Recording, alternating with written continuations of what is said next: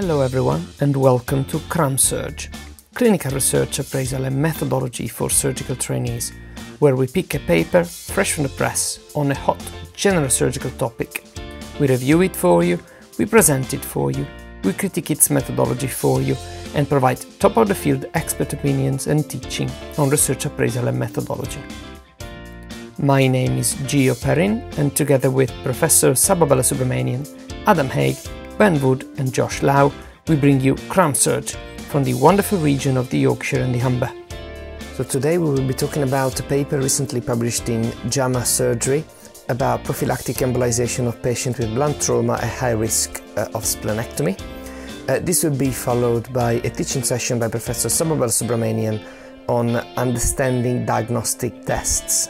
This will be the first part of a two sets of episodes, so stay tuned for more. So hi everyone, so the paper that we've chosen for tonight's CRAMSURG is this one. So it's looking at the effects of prophylactic embolization for patients with blunt splenic trauma who were deemed to be high risk of splenectomy. And it was a JAMA Surge paper that was published in September of this year. So Gio, would you be able to just go into a little bit about why we thought this paper would be useful for us on general surgery? Yeah, well, first of all, blunt splenic trauma is a very common issue. If you work in a trauma center, pretty much with every cycle of on-call, you'll see a few of them. We do know that embolization that has been around since the early 2000s as a sort of commonly available option to treat this patient does improve the rate of spleen preservation in patients that do definitely require one. What we do not know for sure, based on the data that we've got, is whether a prophylactic embolization in a subset of patients that are high risk for a splenectomy actually help improve splenic preservation after initial presentation. And the purpose of this paper is exactly to identify that. Now, we have a quick reminder about the grading of splenic injuries. This will be quite relevant later on during the proper presentation. As we pretty much all know, there's 5 grades of splenic injury. In this particular paper, we will be focusing on grade 3 to grade 5, excluding shutter spleen, but we will go into a bit more details later on. In the meantime, just remember about this little diagram. So ball back to you, Becky. Thank you. Okay, so the main aims of the paper was to determine at whether a 1 month time point, the spleen salvage rate in these patients was better after prophylactic splenic artery embolization or after surveillance. So to kind of translate that over into a PICO question, our population being patients with blunt splenic trauma within 48 hours, and I'll go into the inclusion criteria in a little bit more detail in a couple of slides' time. Our intervention being prophylactic embolization compared to surveillance, and our outcome being the spleen preservation and salvage rate. So the methods the paper used, so it was a randomized clinical multi-center trial which was based in France. So it was looking at patients who were admitted through ED, ITU and these shock treatment units between February of 2014 and September of 2017. In an attempt to try and avoid bias, they did use blinding of the assessors. Randomization was performed with stratification according to the centres. And they also used a power calculation to try and determine the study participant size. And Gio, I was hoping that you might be able to go into a little bit more detail, particularly about those last 3 points. Yeah, so they do a very good job at performing blinding of the radiologists that are assessing the scans that are performed throughout this trial. They do work both at blinding at the local center where the patient is admitted and centrally, where 2 very experienced radiologists actually review all the scans of the included patients. They do also provide quite a lot of training to make sure that the radiologists are all on the same playing field when they are reviewing their scans, and they do try and reach a consensus when there is discrepancy between the grading of the splenic injury between different radiologists. So overall, they did a good job at training the assessors there. Concerning the power calculation, just want to make a quick point here. We will go back to it later on. They do use to make the power calculation an expected splenic preservation rate in presence of blunt trauma in high-risk patients when observation is carried out as an intervention of 60%. So they do expect about 40% of the patients admitted and only observed to have the spleen taken out at some point. And this is a fairly high number, which does not really correspond to the reality that we see. And we'll talk about it a bit more later. Back to you, Becky. Thank you. Okay, so as I mentioned, these are the inclusion criteria for the paper. So the patients had to be over 18 with blunt splenic injury. They did have to be hemodynamically stable. And as Gio had mentioned, this paper particularly looked at patients with grade 3 or above. So if they were classified as having grade 3 splenic injury, they also required hemoperitoneum on the CT scan, on initial CT imaging, or a new injury severity score of over 15. And we'll post a paper at the end of this just with a little bit more information about what that actually means. As Gio mentioned, they excluded patients who were deemed to have a shattered spleen and patients who required emergency embolization. So that's patients with, active bleeding, with splenic artery aneurysm on the CT scan, or with splenic arteriovenous fistulas. This is a little timeline and the outcomes that the team were looking at. So with T0 being obviously the initial day of imaging where the patients were randomized into the two arms of the trial.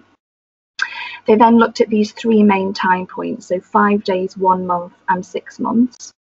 The primary outcome being that at that 1 month time period, the patients were deemed to have at least 50% vascularized parenchyma of the spleen, and they hadn't had a splenectomy. There were also a few secondary outcomes that they looked at. Gio, would you be able to go into those in a bit more detail? Yeah, they look at quite a few things, particularly at 1 month and at 5 days. They look at death rate, they look at splenectomy rate, they look at the development of vascular splenic abnormalities, and here we are talking mostly about pseudoaneurysms. They do look at the rate of urgent embolization in both groups, as well as thromboembolic complications. At 6 months, they look at the overall length of admissions for these patients, the spleen rescue rate at 6 months, the total time of work, and they also do use a questionnaire to evaluate their physical activity. Patients get scanned at every time point highlighted in this timeline. So 5 days, 1 month, and 6 months. Back to you, Becky. Thank you. Okay, so this is quite a nice flow diagram that they actually include in the paper. So as you can see, in the initial assignment to each arm, there were 71 patients in the prophylactic embolization arm and 69 in the surveillance arm.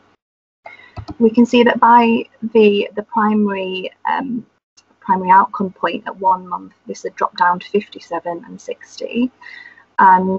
And this diagram shows quite nicely the reasons why patients dropped out. So it included things such as patients not having health insurance coverage, images being regraded, so the splenic injury being regraded, and also withdrawal of consent.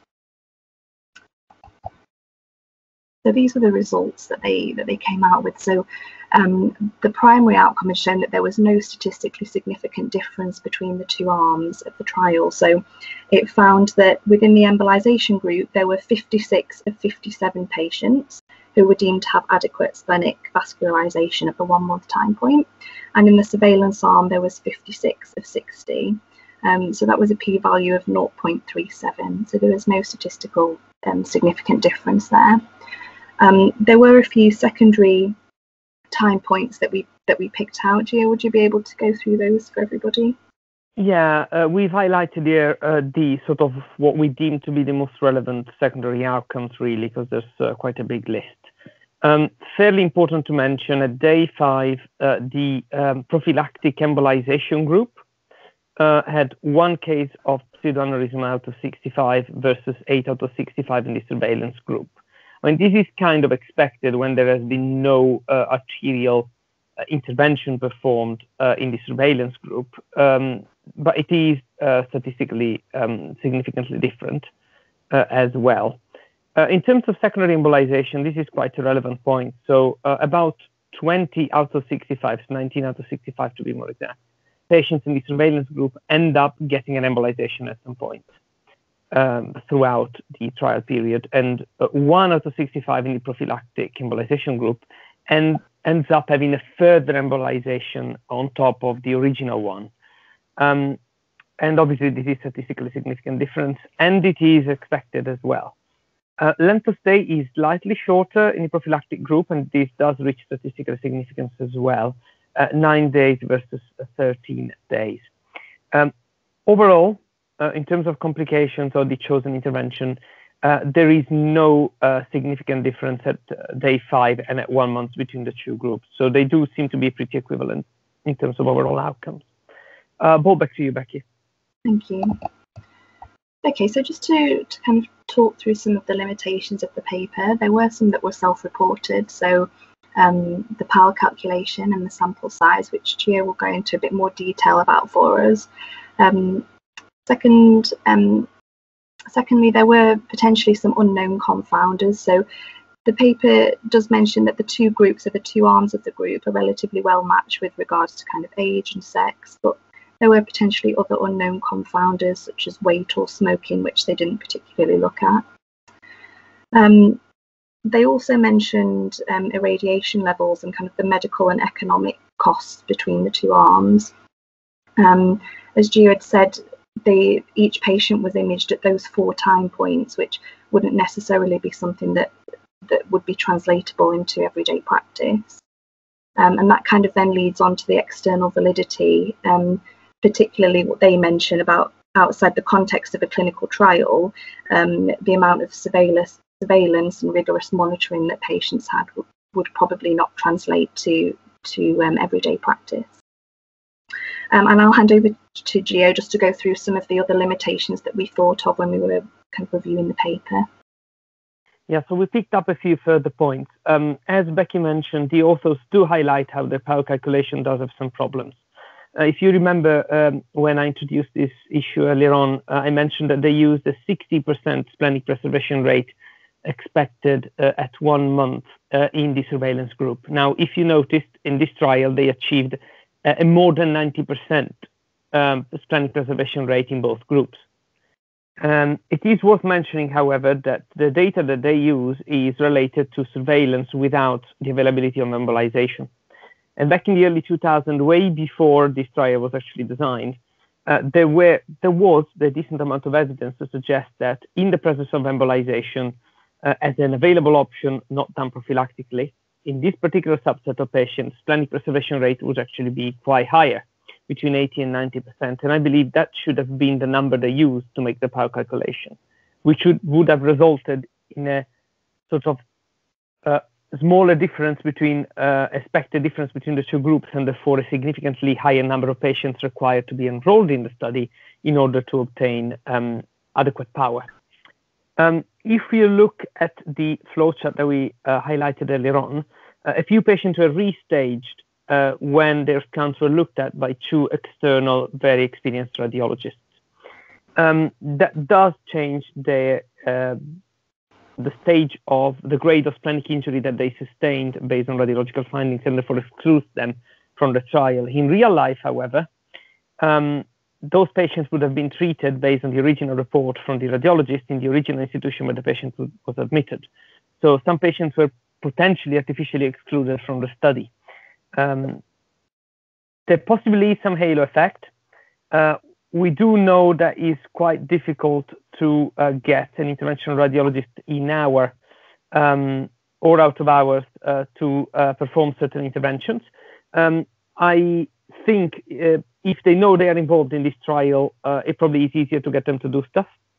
And I believe that this effect would possibly be more visible if the patient comes in on a Friday evening and has a whole weekend to wait for a potential embolization that's not actually emergent or urgent.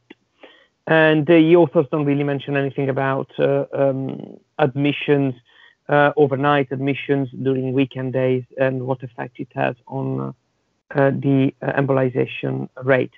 I'm not entirely sure this will be fully applicable to a UK centre, given the availability of interventional radiologists that we do have. However, this depends on site-to-site availability. My rant is finished, so ball back to you, Becky. Great. So to summarise, the paper found that there was no significant difference between the two arms, so between prophylactic embolization and surveillance, when managing patients with splenic trauma who are at high risk of splenectomy. And this is a table that we've created just to show some of the pros and cons that we felt the paper had. Thank you, everybody, for listening. Right. Okay. So we're going to do, I guess, a couple of tutorials on diagnostic test studies, how to critically appraise diagnostic test studies, and also how to use the results of diagnostic tests in your practice. So we'll see how part one goes. So we'll start off with why diagnostic tests are important. I don't need to explain this in too much detail to you guys. So essentially, a diagnostic test will help you make decisions in the management of your patients and to move patients forward along a pathway. So if you have somebody with right left fossa pain, and we'll use that example during the course of this talk, and you're querying appendicitis, you do a white cell count. If it's 25 or so, then you think, right, this could be something significant. And then you might do the next appropriate thing, whatever is appropriate in your setting. You might ask for an ultrasound or a CT, or you might ask for a senior review, and then do the next thing. Understanding the parameters of diagnostic accuracy and relating them to clinical practice, in my experience, observing junior doctors, I think is patchy at best. It doesn't reflect on the junior doctors. It reflects on the training they've had in understanding diagnostic test parameters. And we'll talk about the parameters in a minute. Even worse is evaluating these tests in a research setting, especially because these kinds of studies are subject to a number of pitfalls and sources of bias. And therefore, I think it is useful to get to grips with the basic principles of diagnostic tests and how to interpret the various parameters that you've probably come across. Okay, now what do we need to understand about diagnostic tests? There are a number of what I call parameters, and by these I simply refer to these terms that you've probably heard of before many times: sensitivity, specificity, positive predictive value, negative predictive value, test accuracy, and then likelihood ratio of a positive test and likelihood ratio of a negative test. So you've probably heard of most of the terms here, and we're going to discuss them in a little bit more detail in this talk. Now, the role of these tests and their specific utility depends on a number of different issues. The first is, are you looking at these tests in a diagnostic sort of scenario, or is it a screening setting?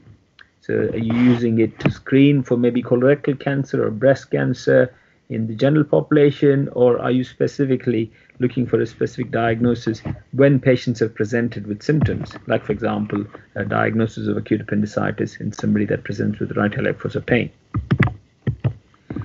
It also depends on whether this is being evaluated in research or in clinical practice. And if it's research, what kind of research? Observational research, RCT research, under observational studies, is it case control or a cohort study, and so on. And again, I hope as I explain this further, that'll become clear. The role of these parameters and the utility also depends on the nature of the question. Are you trying to rule in a particular problem? Are you using a test to rule out a diagnosis? Have you got just one differential? For example, are you asking the question, is this acute appendicitis or renal colic? Or are you asking the question, what is the cause of this person's abdominal pain? for which there might be a couple of dozen differential diagnoses. And finally, how you use these parameters depends on disease prevalence and whether you know what the prevalence of disease is. In other words, if you think again of acute right iliac pain, are you looking at a patient in a GP practice or out of hours center where you get lots of abdominal pains and only a small proportion of patients turn out to have acute appendicitis? Or are you looking at a patient in the surgical admission unit where the patient has already been evaluated by an SHO or a core trainee and admitted in the admission unit, and you're being called on as registrar to come and exclude appendicitis? So these issues, these contexts are very important in deciding which of these various parameters are important in that particular setting. Okay, let's start off with a scenario. It's always good to start off with an example, put matters in context, and then try and pick out the values of these parameters. So I've got an abstract from a paper in the Lancet from almost 20 years ago. But this is a very interesting paper with some important lessons for us all. So this was a case control study on the new screening technique in ovarian cancer. And just to give a bit of background, you probably all know this, ovarian cancer is quite aggressive. Most patients present late, and management options are pretty limited because patients present with advanced disease, right? So if you have a screening technique that identifies women at risk of ovarian cancer, that'll be quite a promising thing to work on, and lots of people will be interested in it. So the study looked at a special technique where they drew a blood sample and looked at the patterns of a number of peptides in the blood. Essentially, the technique is called serum proteomic profiling using cell-dTOF mass spec. You don't have to worry about the technique, just to know that it was cutting-edge technique at least 15-20 years ago. And this study had all the hallmarks of a landmark paper. New findings, they used advanced proteomics and bioinformatic techniques. It was a famous institution in the US, and the publication is in a reputed journal. So it's going to create a lot of interest in a lot of people, especially people involved in ovarian cancer management. So let's look at the data. So I've summarized the data from this fairly complex paper into a simple 2x2 contingency table. So 2x2 table, meaning that you've got cancer and healthy people, the data for these patients arranged in columns, and in rows you've got the special test, we'll just call it the proteomic test, and the test results arranged as positive and negative. So you've got 4 cells, A, B, C, and D, and you have the test results in patients with and without cancer arranged in this specific order. So hopefully that'll be obvious on the screen. So you've got 50 patients with ovarian cancer who had a positive test. No patients with ovarian cancer had a negative test. 3 patients without ovarian cancer with some other benign ovarian disease had a positive test, and 63 benign patients had a negative test. Okay, so on the face of it, it looks like a great test. So let's look at the parameters that we tend to talk about. So sensitivity. Sensitivity is essentially the number of patients with the disease that the test picked up, or the test was positive. So it's A over A plus C. The next one is specificity. So this refers to the proportion of patients without the disease who were test negative. Okay, so that's 95%. So you had a sensitivity of 100%, specificity of 95%, right? The third parameter that we often talk about for diagnostic tests is accuracy. Accuracy basically refers to the proportion of all test results that turned out to be true. So it was A plus D. I'm sorry for the typo. It has to be A plus D. divided by the whole cohort of patients, A, B, C, D. So that was 97.4%. So somewhere between the sensitivity and specificity values. The next thing they reported on in this paper is what we call the positive predictive value, which is the number of patients with a positive test, which is A plus B, who actually have the disease. So that's 94%, and negative predictive value is the proportion of patients who did not have the disease amongst the negative test cohort. So that is D over C plus D. That is 100%. So I'm sorry if this is all getting a bit too much, but you can always come back and look at these definitions and see if the calculations are right. The calculations are right as presented, so we'll just move on. So you might think, what's the problem? So you've got really good values, so sensitivity, specificity, accuracy, positive and negative predictive value. So this test must be really super and should really be implemented and used as a screening test for ovarian cancer if it is replicated and validated by other studies, right? No, there's a hitch though. So let's look at the table again. Now, a positive predictive value of 94% is just too good to be true. Why do I say that?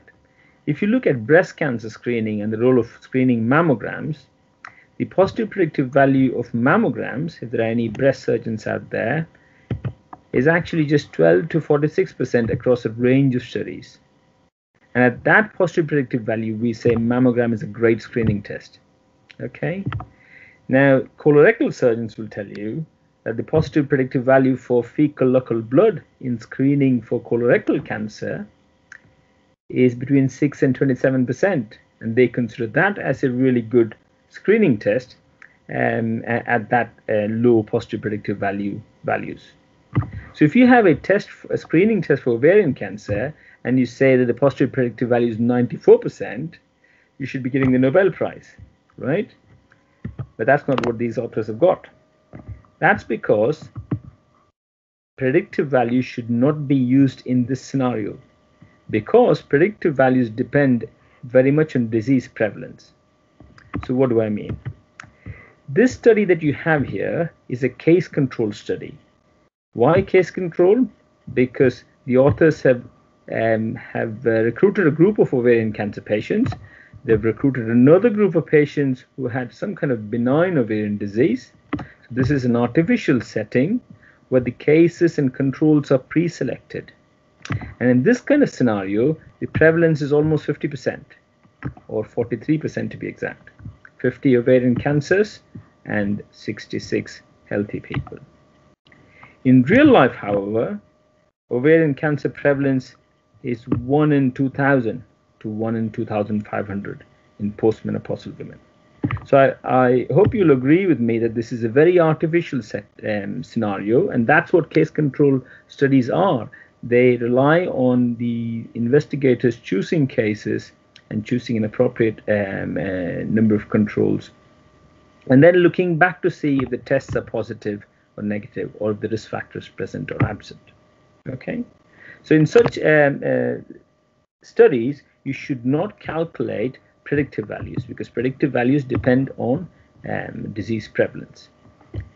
Now, there's an epidemiologist who wrote back in a letter to the editor on this paper, and he presented this table. So what he did was he presented a table that compared specificity and disease prevalence and worked out the positive predictive values. So what he said was, at a specificity of 95%, which is what this study showed, with a disease prevalence of 43%, as in the study, the positive predictive value is 94%. That's good. But in real life, as the prevalence dropped, the positive predictive value will also drop. And if you look at the positive predictive value at a prevalence of 1 per 2,500, which is the prevalence of ovarian cancer in the postmenopausal women, the positive predictive value is 0.8%. So it's not 94% as reported in the Lancet, it is 0.8%. And that is where the authors got this wrong.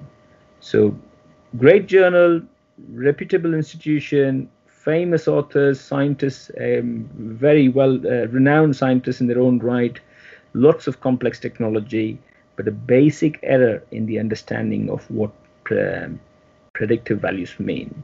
And this led to an error in the reporting of positive predictive value in the Lancet. Okay, so then the question is, right, what parameters do we use? I've mentioned sensitivity, specificity, predictive values, likelihood ratios. And then you're thinking, right, what do I use now? Now, this depends really on your study design. Is it a case control or cohort study if it's an observational design? And it also depends on your question. So you've got to review your study design and your question carefully. Now, just to summarize, I would say that sensitivity and specificity are not particularly useful in your clinical practice. So let's say you have somebody with right electrosa pain and you do an ultrasound scan and you get a positive result, thickened appendix with a bit of fluid and so on and so forth, and you look up the British Journal of Surgery and you find that the sensitivity of ultrasound in appendicitis is 85% and the specificity is 90%. So where does that leave you with that particular patient? What's the probability of appendicitis in that patient who has got a positive ultrasound result? The sensitivity and specificity is not going to help you. And there are other parameters that would be of more use. However, these two parameters are of use in comparing different tests in a research setting. So if you're comparing ultrasound, CT, MR and appendicitis, and you get sensitivities and specificities from a research study, then that will be of use. Or they'll be useful in a systematic review. But they are not of use in a clinical setting, and they also can exaggerate benefits of a specific test. Okay, so keep that in mind while we move on to predictive values. For predictive values, you need prevalence numbers, and the data on prevalence can be difficult to obtain because they differ from setting to setting. The prevalence of acute appendicitis in a GP setting is going to be very different to a prevalence of acute appendicitis in the surgical admission unit. Okay, and prevalence should only be calculated from cohort studies, not from case control studies as these authors mistakenly did. And prevalence is of particular use in screening studies, because in screening studies you're conducting the study in a healthy population or in the general population, people at risk. So you know what the prevalence is going to be in people at risk, or you should know. Okay, so I'll explain this again. So sensitivity and specificity are not particularly useful in clinical practice. They are more of use in research, or if you're doing a systematic review comparing tests. Predictive values are of use in screening studies. Okay, so you're wondering, what about diagnostic studies then? What do I use in when I'm on call and evaluating a patient with the right electrosa pain? Likelihood ratios. This is what ought to be used. And you think this is not something we commonly talk about. I've probably not heard of them. However, this is the one that is most useful in the diagnostic context. And the next couple of slides, I hope I'll be able to convince you of that. So I'll go through a few advantages of likelihood ratios, and then I'll explain how these are calculated, and then we'll discuss an example in practice. So likelihood ratios can be used in settings with different prevalences. So that'll be a big positive. Likelihood ratios can also be used for variables with more than two outcomes. This means a diagnostic test result that has maybe a negative result, potentially positive, and a definitely positive result. So if you have more than two outcomes, then potentially then the likelihood ratios can be used for each of those outcomes. Likelihood ratio uses all the cells of a 2x2 table, so they combine all the data that there is. And you might have discerned that with sensitivity, specificity, and predictive values, you're just looking at 2 of the 4 cells and you're making the calculations. But keep in mind that likelihood ratios use the data from all 4 cells. Likelihood ratio can also be used to calculate post-test probabilities. I'll come to this again in a second, but this is what you really need. You want to know what's the probability of the patient in front of you having acute appendicitis, given that they've had a positive ultrasound scan result. So based on that, you'll go further. If you think that the probability is 85%, you might go ahead with a diagnostic laparoscopy. If you think that the probability is just 50%, you might just want to maybe wait and watch overnight, or maybe do another scan, CT scan or something like that. Okay, right. So what are these? So we've learned why they're useful. Let's just try and figure out how do we calculate them. So there are two likelihood ratios. One is the likelihood ratio of a positive test, and the other is the likelihood ratio of a negative test. And just as the name suggests, it is the ratio of the likelihood of a positive test in those with the disease to the positive test in those without the disease. So you take people with the disease and work out what's the likelihood of a positive test, i.e. A, and then you take people without the disease and work out what's the likelihood of a positive test, which is B, and you find out, calculate the ratio. In other words, if at all you wanted to make it more complicated, there's the formula. Some people refer to likelihood ratio of a positive test as true positives to false positives ratio. But again, I would say that you can come back to these slides, have a little think about the calculations, and then hopefully it'll make sense with a bit of thought. But I'll crack on. Likelihood ratio of a negative test. It's very similar in concept. It's essentially the ratio of the likelihood of a negative test in those with disease to a negative test in those without disease. Again, the formulas are all here on the screen. Okay, and you're probably thinking, this is all getting very complicated. I'm not really sure how this is going to help me in my practice. Right, that's what we're going to talk about now. Why they're useful? Because they're used to calculate post-test probabilities. Okay, what do the clinicians need? The clinicians need to know what is the probability of the disease in question. That's what you and I need to know. And this is where you use the diagnostic test to help you with understanding the probability of the disease in question. So let's just go back to basics for a second and try and think about what the meanings of probability and odds are. So we'll refer to probability as P and odds as O. And just about think for a minute or two whether you really understand the difference between the two. And I'll just run this run through the definitions very quickly, but you might want to come back to this. So probability refers to the likelihood of having the disease. So the probability of getting heads, if you toss a coin, is 0.5. Yeah, so hopefully that's straightforward. Odds refers to the likelihood of having the disease divided by the likelihood of not having the disease. Okay, so the odds of getting heads is not 0.5, it's 0.5 divided by 0.5, which is 1. Okay, and based on this, I hope you will agree with me that you can calculate the probability from a given odds and vice versa. Calculate odds based on a given probability. Okay, now likelihood ratio of a positive test enables you to calculate post-test odds. And it's a very simple calculation. Post-test odds equals pre-test odds times likelihood ratio of a positive test. Okay, so if you're still with me, you can calculate post-test probability based on post-test odds. And then you have the probability of the disease in question. Right. Now let's look at an example. I hope this will make things a little bit clearer. So we'll go back to the setting of right iliac fossa pain and tenderness, and let's consider two scenarios. Two patients, different patients, referred by the GP. The first patient is a 25-year-old male with no prior history of abdominal pain.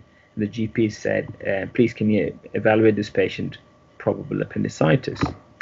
And then you have a 35-year-old female with a history of previous urinary tract infections, history of endometriosis, and coming in with abdominal pain. And again, the GP sent the patient to you, asking you to evaluate. Now, surely you'll agree that there is a difference in the likelihood of both of these patients having appendicitis. Therefore, let's put some numbers.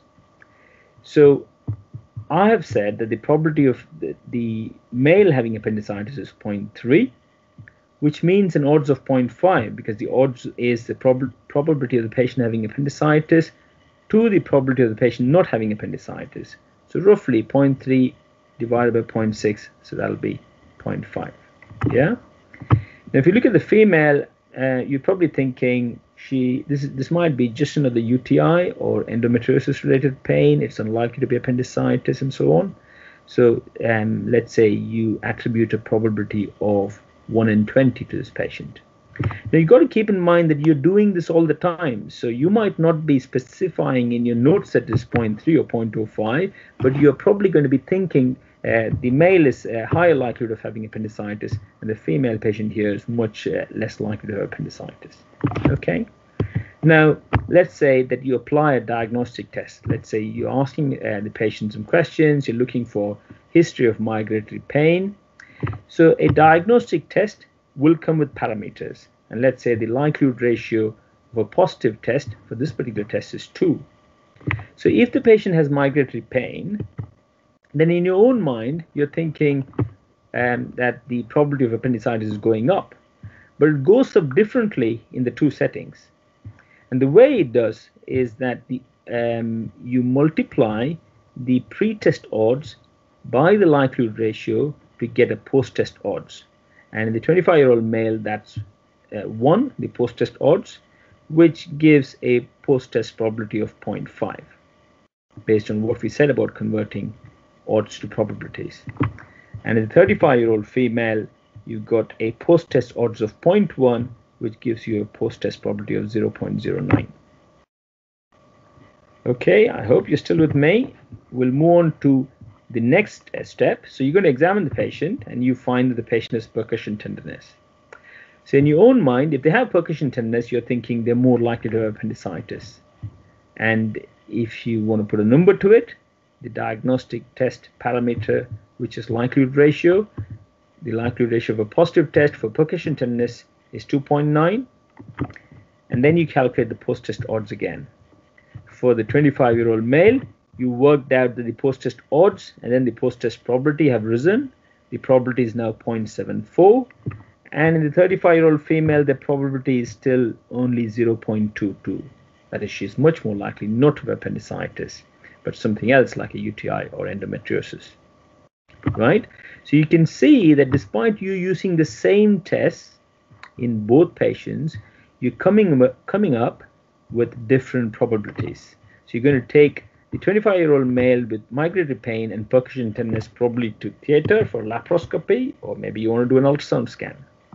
But you're probably going to be much more relaxed about this 35-year-old female who has the same migratory pain and the same percussion tenderness. So I hope this example gives you some understanding of why the same diagnostic test result might lead you to doing different things. Because in your mind, with your experience and knowledge, and you are applying what we call Bayesian logic, and you are making some mental calculations of the importance of the diagnostic test result based on the background history, right? So you have used your understanding of pre-test prevalence in these two scenarios, and then applied judiciously the results of the positive tests. And that's exactly what you do in a mathematical way when you talk about likelihood ratios of positive tests. Okay, so the sensitivity is not going to help you here. Specificity of your migratory pain or percussion tenderness is not going to help you here. Likelihood ratios will help you, and that's because they change the post-test odds and probabilities, and based on the probability, you're going to move on to either another diagnostic test or you're going to plan an intervention. Okay, so I hope that made some sense. So effectively, just to summarize what we've talked about, there are many different parameters to assess the usefulness of diagnostic tests. We've talked about briefly about all of them: sensitivity, specificities, predictive values, and likelihood ratios. Keep in mind that sensitivity and specificity have a role in research and are of use to compare different tests, but little value in clinical practice. So you don't apply them directly to clinical practice. Predictive values have an important role in screening, and likelihood ratios, especially likelihood ratio of the positive test, helps you estimate post-test probabilities and therefore are of value in clinical practice. Thank you. Thank you everyone for tuning in and listening. Until next time, keep running your life with our surgical podcast.